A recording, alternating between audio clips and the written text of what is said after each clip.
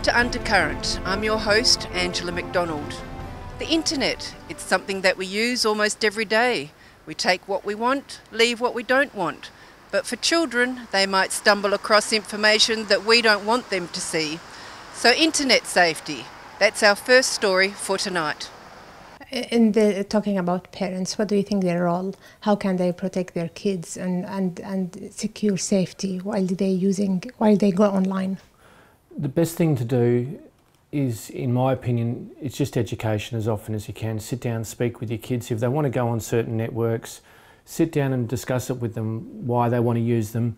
If they are going to use them, sit down, get to know the settings, get to know how they work, and build an environment with your kids so you can grow together in that environment and hopefully get them to understand how they work and, more importantly, to be using them appropriately and safely as well. If kids are listening to you now, how would you explain to them or educate them to be aware when they can feel the danger when they are talking online or when they are using the social media?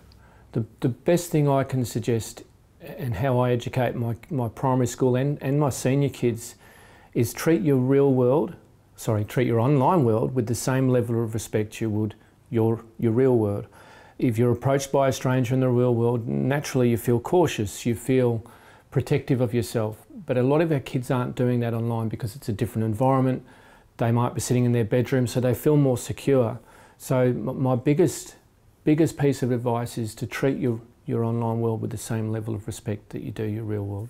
If you want to be more specific about giving their own informations, about uploading their own photos, how they can be careful about that, settings, playing with the privacy settings? Yes. So as I said, any of the networks they're using, get in, know the settings, how they work. But it's also assessing, most of the social networking in particular, they're so popular because of the information that we provide. This is how they make a lot of money, with the information that we're pumping in, not only as kids but as adults as well.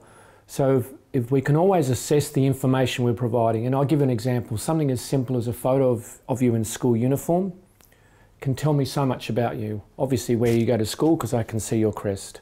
I can tell your age, your gender, and obviously the environment where you're living as well. So it's important we just assess how much information we give. We can still take photos, we can still post them, but we assess how much information is within those photos that can minimise our exposure throughout the entire environment of the online world.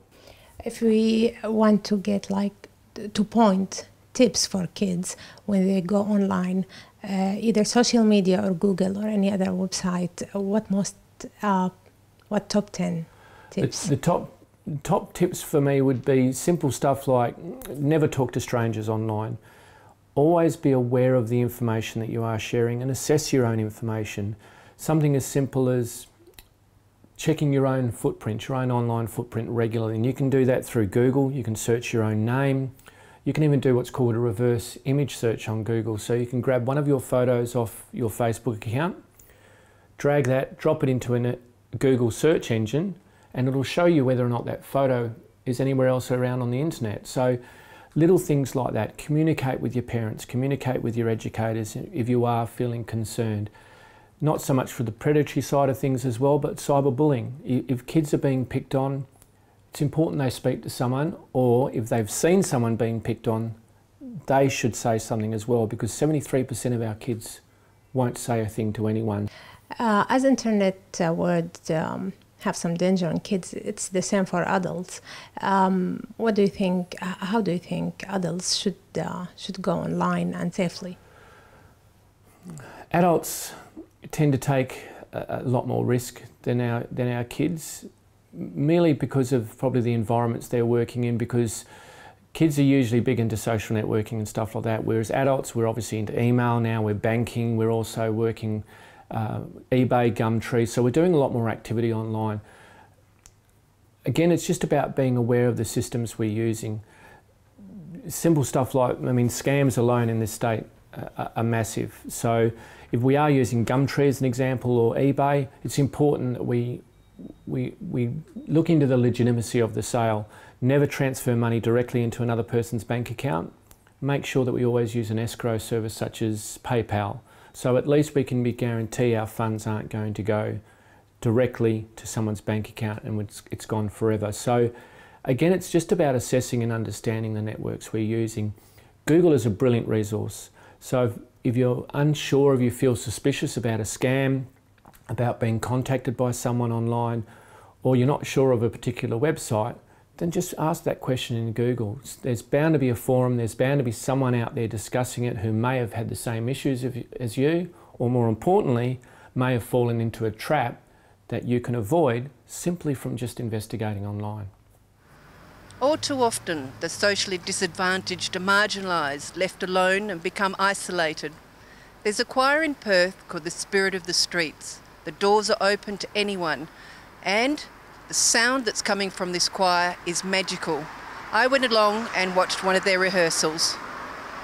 Well, people are just coming in like we do every Tuesday, and everybody just has a cup of tea, catches up with everybody about how their week has been, and then at 2 o'clock we'll start off doing warm-ups and get into some singing.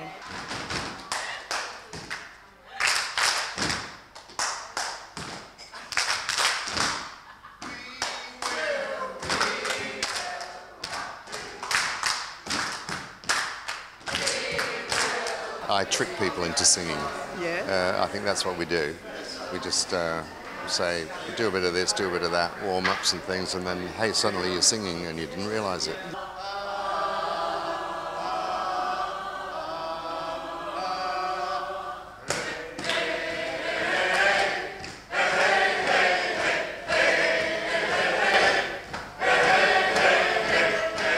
It's like climbing a little hill, and then when you get to the top you see a bit further, you know, and I think they all go through that journey, and when they all sing together, it's a very special thing, because they, you know, it's the energy, the team spirit, that kind of thing makes it all work really well. I'm going to sing that again, and people might want to join me.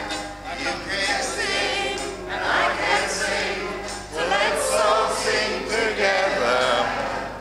Lift your voice and pass the song along. Sing your joy, sing your love, we can sing forever. Lift your voice and pass the song. You learn a lot of lessons at school, and not all good. So I guess it's just giving people the opportunity to try, to have a voice, and to try in a non-threatening situation like it is here.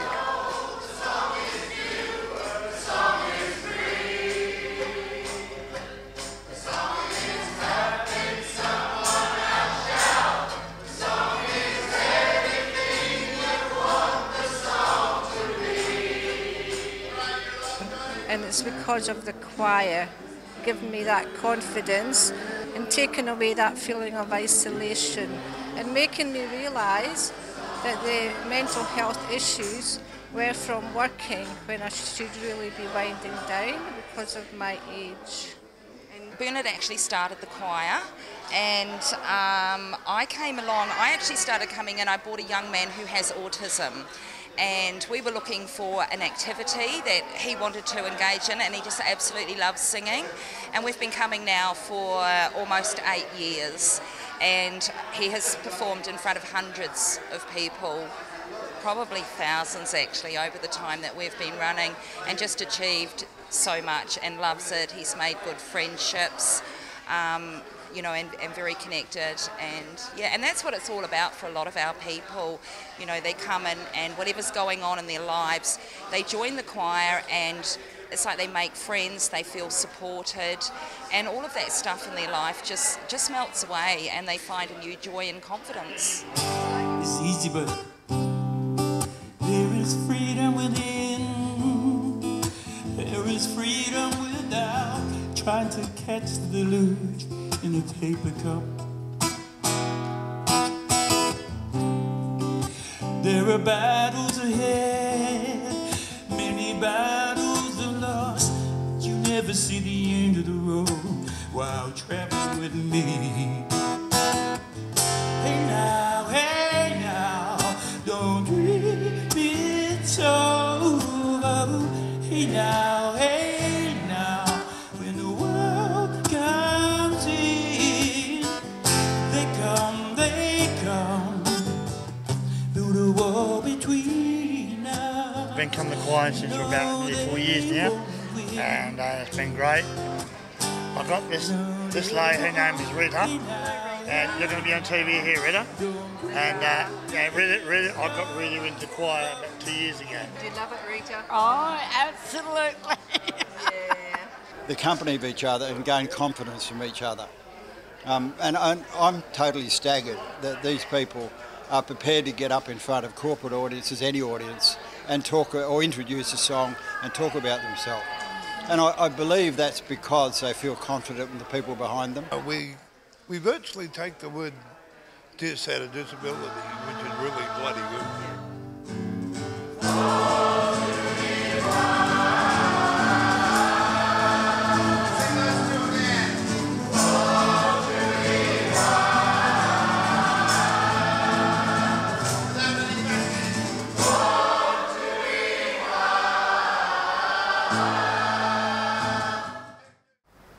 Tax cuts. Everybody wants them.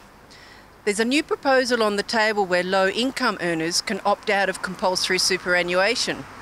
We need to hit the streets to find out your opinion.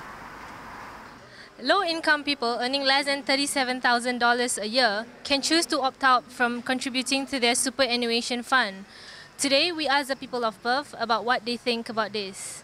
I suppose so, yes. Probably they need their income for other things, really, for now. No, I think we should definitely contribute to your super fund for the long term.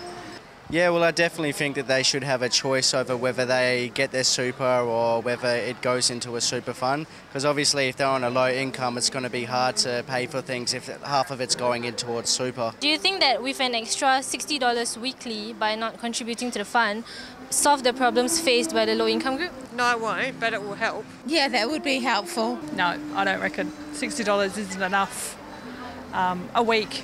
You know, it's better that it's in super. Definitely, because in the long run you'll be better off. Yeah, well, I definitely think that would help them out. An extra $60 would definitely go really far. Do you think that this will be a problem for the group of people as they are unable to retire due to the lack of funds, and will this create a burden for taxpayers in the future? Yes, probably, but they have to live in the now and get through now. So I imagine they'll think that their circumstances may change later. I don't know, it's so confusing. On one hand, it's a good idea. On the other hand, it's a bad idea. You can go either way with it. A problem for taxpayers? I don't see how it could make a problem for taxpayers. I don't think so. I don't think it'll be a problem for anyone. It is their choice, entirely up to them. If they want to have savings and retire early, then that's up to them to save. People earning less than $37,000 are usually university students, the younger people. Do you think that by allowing them to pull out of contributing from their super fund will lead to more problems for them in the future? No, because I think they've got a lot of earning potential long term. No, because as they get older and more experienced, they get higher paying jobs. I think they need to look at the big picture. It's definitely a long-term thing. If they want to have more fun while they're younger and not have to worry about their super, then that is entirely up to them. There are a lot of people who will be a bit more responsible and they will think about their future a bit more, and they will have the choice to put their money into the super. But at the end of the day, you should be given a choice.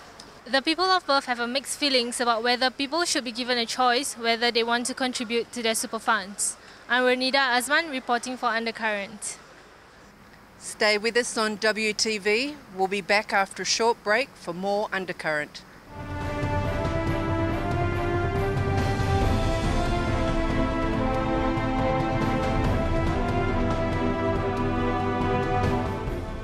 Welcome back to Undercurrent.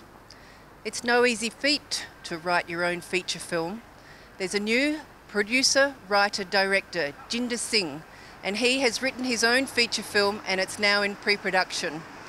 Tibor caught up with Jinder and also cinematographer Simon Ackerman to find out about the new feature film for Western Australia called 11 Days. Here we are in beautiful Perth at Forest Chase, and we got a special occasion here, an upcoming new film, 11 Days. And we're sitting here with Jinder and with Simon, And first of all, Jinder, tell us about the film and why you decided to make a super low budget feature film in WA. Hi, Thibaut, thank you for having us. Well, this film is a fantastic story. It's a very simple story about a 12-year-old boy on a quest to locate his brother within 11 days. So why you decided to make a film in here, locally?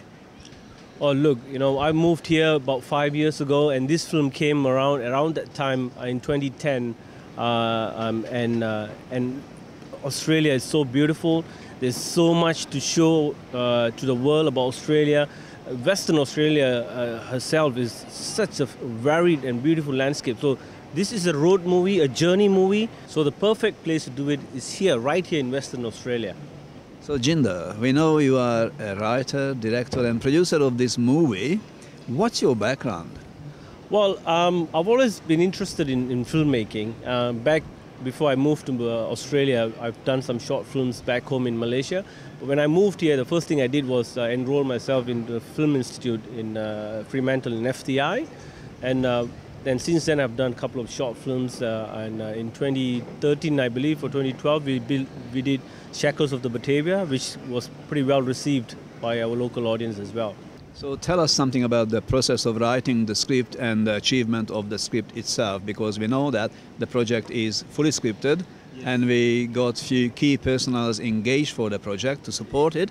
In 2010, it was a project when I was in FTI. It's a student project that we come up with our stories, and this story is really personal. My dad passed away when I was barely 15, and it's really symbolic of my life journey. In 2011, when we made this short film called Antin Merdas, it won an award in the Honolulu Film Festival. Yeah. So I flew to Honolulu, picked up the award. My first award, was obviously pretty excited. Then from Honolulu, I flew to Los Angeles and spent 3 weeks with a script consultant.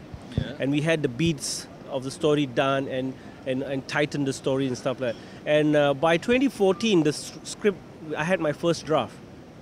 And I put into several script writing competitions, like Page and Nichols, and it went on to the semi-finals, which took me by surprise, really, because it was my first foray into a feature script. And from there, I took the feedback, I rewrote it again, and many drafts later, we have won the best feature script in the Silent River Film Festival, and we won the River Scroll Award, which was a phenomenal experience. And then we won a silver prize in the Hollywood Screenplay Writing Contest and in the family feature film category. Yes. And I would say the other highlight would be winning the Best Feature Screenplay for family film in the Nashville Film Festival, which is an Oscar qualifier. So we know now that this script is working. It's working. It has legs. Are we privy to who will play the main character, the boy? Yeah, the lead actor is a young 12-year-old boy. His name is Ajit Singh, and he's going through drama coaching and all that. We are preparing him towards the filming so that he's ready for his role. But he will also be supported by other very experienced actors. Among others is Adam T. Perkins, who's really well known in WA and is a really professional actor. And we have other actors from the East Coast as well who will be flying over to be part of this film because they've heard about the story and they've heard about how full of heart this story is going to be when it comes out. Thanks, Jinder, and wish you all the best for the film and lots of success. Thank you. Simon, how do you get into that stage now you're doing a low-budget feature film when you can do maybe huge-budget films? It's not about the budget. It's about having a passion to make this happen. And you know what? There's great joy. And, you know, I often look at a script and I read the script and I say, I want to make this and I want to make this happen. And the passion that Jinder shows towards not only what the story is about and how the story is written, but it gives us a joy to want to make this, regardless of the size of the budget. So, yeah, we're going to do our very best to make that look totally epic on the screen. Phones, tablets, you know, the digital age is taking over the picture making.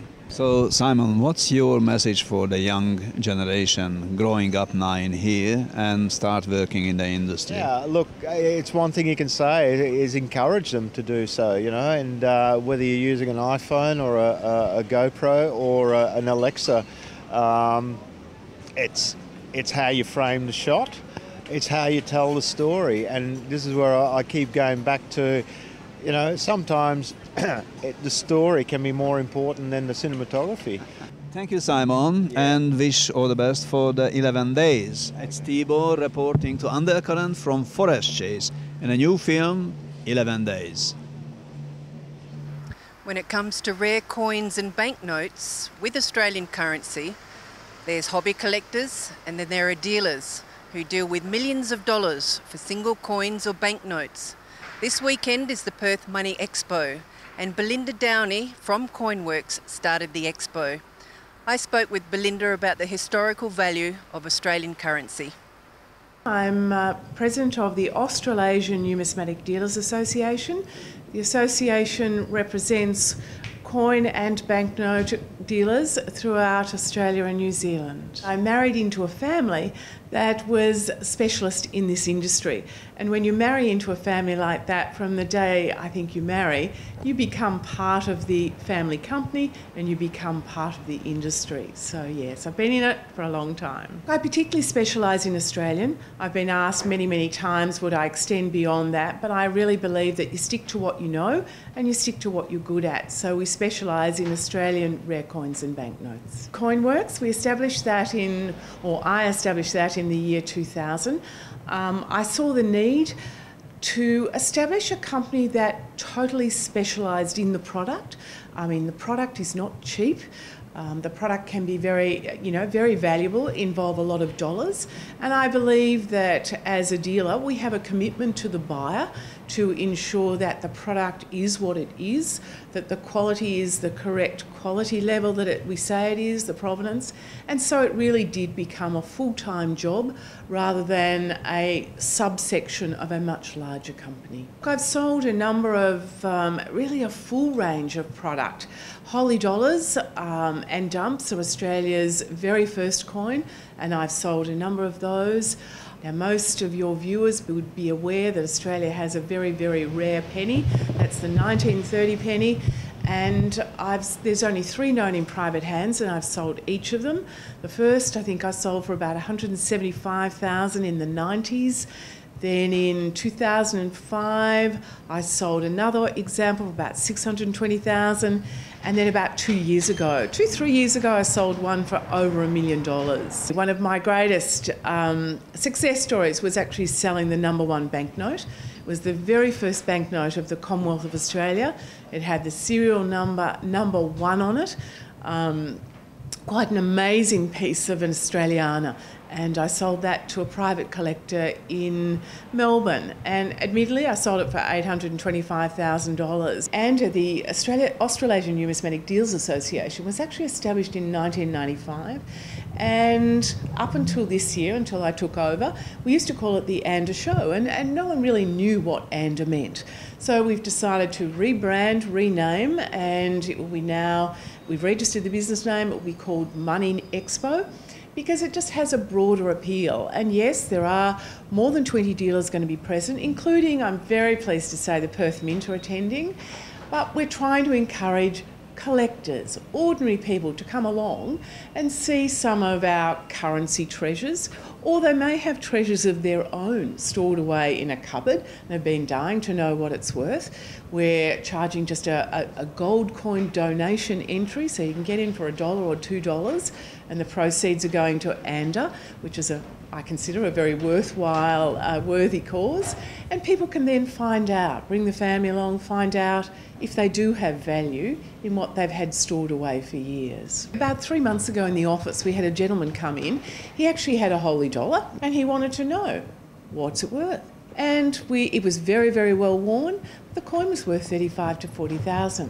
The holy dollar is Australia's very first coin. It was struck in 1813 under the instructions of Governor Lachlan Macquarie. And it wasn't just, there's a story within a story, I think, which makes the holy dollar so interesting. Governor Macquarie didn't have metal discs. He imported 40,000 coins. So they already had a design, they already had a date, they were made of silver. He imported the 40,000 coins. He enlisted the services of a forger to cut a hole in the holy dollar. He then had them overstamped, and those two coins became the holy dollar, and the little dump became the circular disc out of the middle. The Perth Money Expo is being held at the Domain Stadium in Subiaco. The opening hours are on this Saturday, 10 a.m. in the morning till 5 p.m. at night. And then on the Sunday, the opening time is the same. It will close at 4 p.m. in the evening. Come on down for free valuations, hourly prizes and kids activities, 27th and 28th of February at the Domain Stadium. During the mining boom in the CBD, offices were pretty much at capacity. Nowadays though, after the mining boom, 70 to 80% of offices are now vacant, and it's rising. Robin went to find out why. Amid the tumbling resources industry, Perth has seen a mass exodus from the corporate sector. Last year, Perth offices vacancy rate was 15%. This year, it's 20%. However, new offices are being freshly released to a market that doesn't want them anymore. For answers, I speak with Ian Edwards, Senior Leasing Director from Frank Knight. Now last year, the vacancy rate was around 15%. Now it's jumped to 20% as predicted. Why have we been seeing more office developments rolled out? Is this an error in foresight, or are groups pining for the eventual recovery of the property market? I think ultimately it was an error in foresight. Those buildings were constructed during a boom period, and then circumstances changed. Last year, your company tipped that the vacancy rate could rise to around 25% over the course of 2016. Now that we've hit the 20% milestone, are we still on track, or is there anything to indicate that it might stabilise? I think we're seeing some stability come into the market now. Our predictions are showing a 21% peak vacancy rate, except if we see a lot of sublease space coming into the market. So if some major companies, for instance some of the oil companies, start downsizing, we could see the vacancy rate go up another few percent above the 21% mark. Now these figures are the highest in 21 years. As severe as it is, should this really alarm investors, or are these events simply riding the typical cycles of the economy? As bad as it sounds, it's not as bad as the last time we were in this situation where the vacancy rate got to 32%. So I don't think investors need to be particularly worried. Perth follows a commodity cycle, and we're very dependent on global economy and places such as China. So it's just a normal cycle for Perth. Now, with this level of oversupply and negative demand, this has become a tenant's market. What kind of incentives are there? Well, it is a tenant's market, and tenants can ask for virtually whatever they want. They can get free fit-outs, they can get low rent or discounted rent, or they can get a combination of those things. But generally, a tenant can get 45% of the rent handed back to them in one way or another, either as capital for a fit-out or as a discount. Some forecasts suggest that we won't see the vacancy rate decline below 15% until late 2018. When do you believe the property market will return in favour of the landlords? I think that 2016 is going to be a pretty rough year for landlords, and then it's just going to steadily improve after that. If you call a landlord's market when the vacancy rate is under 10%, I think we've probably got another 3 or 4 or 5 years before we get to that stage. Poor planning and foresight has led to a dramatic oversupply of office space in Perth. While this is great news for tenants looking to snap up a deal, landlords won't see the property market stabilise for another 3 to 4 years. I'm Robin Palmer, reporting for Undercurrent. You've been watching Undercurrent. Thanks for your company, take care, and we'll see you next week.